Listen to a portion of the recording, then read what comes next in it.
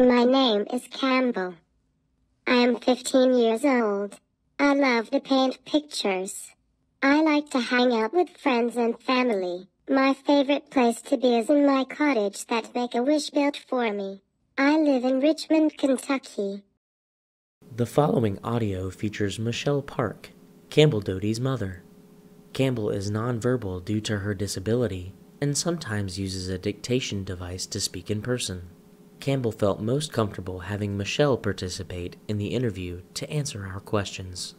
So Campbell was actually born with a bilateral cleft lip and palate. And at that time, the doctors really felt like it was probably an isolated case because everything else looked great. But as she started to develop, we noticed that she wasn't hitting milestones. So for several years, we took her to many different specialists and never really could find any specific diagnosis. So she kind of fell in this undiagnosed category, which actually many people fall into. But when Campbell was 11 years old, through genetic testing, they found that she had a rare syndrome called Bohring Opitz syndrome. And it's actually kind of an ultra rare syndrome because at that time, when she was diagnosed, there was only, it was under 100 people in the whole entire world. And a lot of that was because, so Campbell was born in 2006, and the genome was not even discovered for that disorder until I believe it was 2011. So, and I may have those dates a little off, but it wasn't even found until after she was born. So that's why the initial genetic testing didn't show it. That disorder, there's not a whole lot known about it, but some children are very similar to Campbell where there is limited mobility. She's nonverbal. She has cortical vision impairment. And really the main thing that she has had a challenge with is seizure disorders. So she fortunately is on medication that keeps those fairly well under control. She will have breakthrough seizures. But in 2012, when she was 6, she had a major seizure that caused her to go into cardiac arrest. And she also, at that time, suffered hypoxia. And so some of her challenges that she faced are due to the hypoxia as well. So she has kind of a little bit of both different conditions. I think a lot of parents, and I'm sure Campbell herself, felt like, what can we do to make this better? How can we cure it? And you do kind of want to find that community that whether it's with parents, medical professionals. So we didn't have that. So being in that undiagnosed community for so long, I think we had finally gotten to a point where we were just like, let's treat the symptoms kind of, or make the, best of what Campbell was facing. So we really focused on that. We focused on living life, giving her wonderful experiences, and not focus on a diagnosis. But we were very fortunate to go to Cincinnati Children's Hospital, where in their genetic department, they actually had the expert on Bohring Opitz syndrome. So when she came back around that time, they said, we do have this new genetic testing. Let's just give it a shot. And the funny thing was, so in the world of genetics, it is just varied. Complicated, but her original, it's just so much. Yeah. Her original geneticist took her case to, it was either Bohring or it was one of the two doctors, because of course the syndrome's named after Bohring Opitz. And he said to him, he said, I have this child and I kind of think she fits the criteria, but I'm not 100% sure. And so he took her case to him and he said, she fits all these certain things, but I just don't think so. But then when she was tested, lo and behold, it was that. So I thought that was kind of an interesting thing because, still it's just so hard to really pinpoint. But I'll never forget when we received that diagnosis, there was almost just this sense of relief that there was an explanation. Even though there's so much still unknown, we were able to connect with a lot of other families. Because, if you're given a diagnosis, say, of like Down syndrome, autism, you have this huge database and this huge roadmap that you can kind of follow and be like, okay, well, when Campbell reaches this age, I can expect this, or when this happens, I can expect this. And we had none of that. So now we are kind of creating that for other families, even though we're still uncertain. We're kind of creating that. So in a way, that's kind of empowering in a sense, and very much helpful to kind of have that. Where I go to that's the thing, Campbell is kind of teaching the doctors, because oftentimes I may call the doctor about a specific issue she has, and they'll say, well, we really, we don't know why that's occurring. And I'll say, well, I talked to 2 or 3 other parents who their child's doing the same. So, it's kind of that teaching process. Another limitation that we do face is just accessibility out in the world. I was thinking of this earlier, and it's like, when I tell people that, they're like, oh, but we have ADA, everything's supposed to be accessible. But you quickly find out, especially, Campbell's in a wheelchair. So, there's a lot of places we go where she cannot get into the facility. The biggest challenge too is accessible bathrooms. A lot of people don't think about that, having the ability to have an adequate changing area for her. But for the most part, she loves to paint. We do, it's she and I are here, at our home.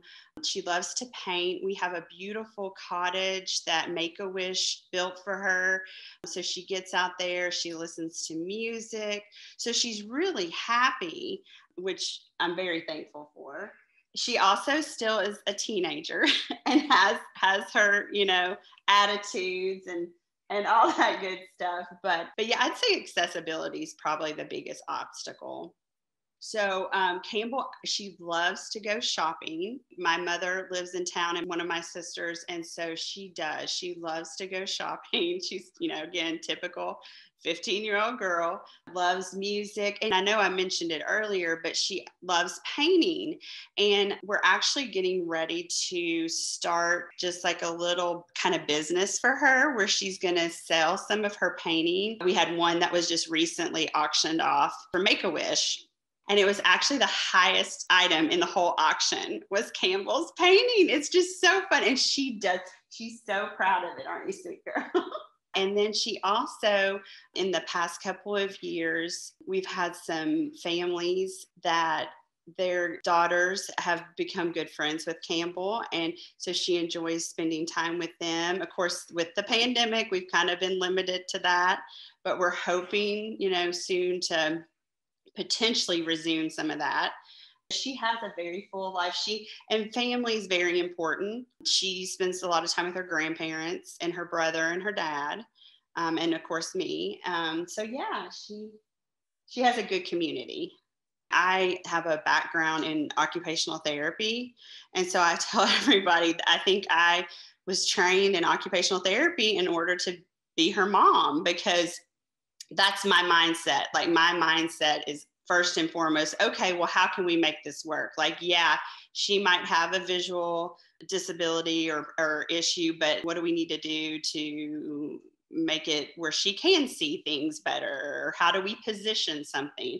Life can be very unpredictable, and that you do just kind of have to go with the flow and try to, I always, and I think Campbell too, have tried to look at it like positive, like, you try to make the best of things. But in reality, it is sometimes a struggle. It's not all, roses. So I think you also have to stop and, kind of have a balance between that and recognize that, there are days where, we may have to rest or cancel plans. And I think the biggest thing is having that community of people that are understanding, because I think sometimes we will meet people who maybe don't understand kind of the whole disability world.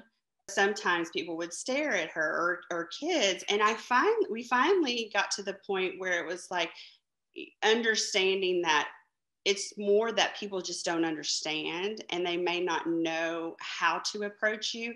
So then we kind of took the road of, like, if we see a child who's staring at Campbell's wheelchair, I might go over and say, hey, you want to touch this? Or, and just nurturing those human connections and really trying to educate people like, hey, we really aren't different. My favorite thing, and honestly, I can tell you it's Campbell's too, is when you do have a child and they're usually young and she has some cousins who will just take her and just go. Like they'll take her and they'll do her makeup, and there's no hesitation. It's just Campbell's one of the girls.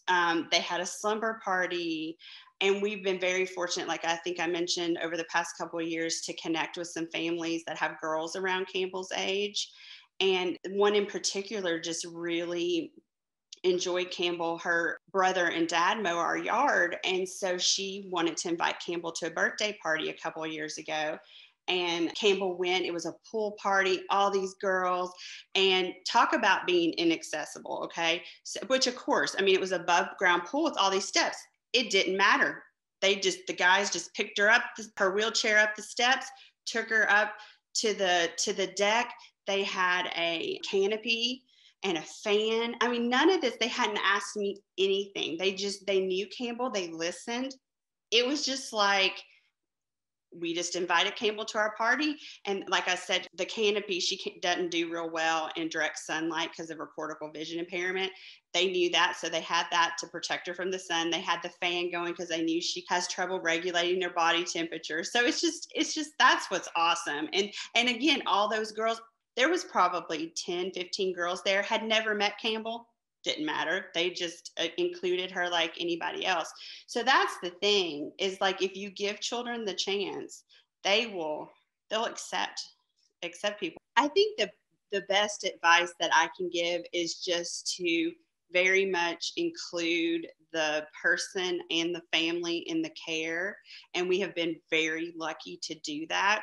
When I worked as an occupational therapist, we really tried in our facility, to, make the patient and the family a part of the team. I think that's more common, or at least in my experience, than not, but you still run across some medical professionals that, just want to kind of dictate, like, this is what we're doing. This is, I'm in control and all that stuff. But I think, again, just to listen to the patient and the family, because everybody's experience is different. Realize that there are a lot of things going on, kind of that whole mind, body, soul thing, there's the emotional aspect of having a disability. And so kind of, I think sometimes, if you're a medical professional that may focus on just, say, a physical thing, realize that there may be some, emotional or mental health issues. And that kind of probably goes back to the whole occupational therapy, treating the whole person, not just that one thing. So we've always tried to be involved in this, anytime we can, share our story, because I think sharing your story is very helpful to other people, because that, especially in the undiagnosed community, anytime you can just hear another person that is maybe even going through something just a little bit similar, you feel like, oh my goodness, I'm not alone. Recently, we have been very involved with Make-A-Wish, since they did build, and not just because of that, but she was involved in that. We were able to see how much that has helped her. Now we are trying to raise money and awareness, because there's so many kids out there that are waiting on wishes. And then, of course, the big thing with the Bohring Opitz Foundation, there's also a couple of other Bohring Opitz groups, and the registry being involved. And that's just more or less help collecting the data, like things that she deals with, so that they can kind of have that database and that registry when someone is diagnosed with BOS, then the doctors and medical professionals can pull from that and just sharing information amongst the different parents, and just connecting and seeing, like, troubleshooting, like, my daughter started doing this. Has your child done that? So that's been our focus. Don't be afraid to ask, or to, see what you can do to assist people with disabilities to become more inclusive. I can't tell you how many times we just have random people just talk to us and, hey, how are you doing? I mean, you don't know how much that just normal interaction can really boost your day. I mean, Campbell loves it. She just lights up. Like, there's no hesitation knowing that makes her really happy. So I think that's the biggest thing, is just, don't be afraid to ask, or to become, involved in the disability community.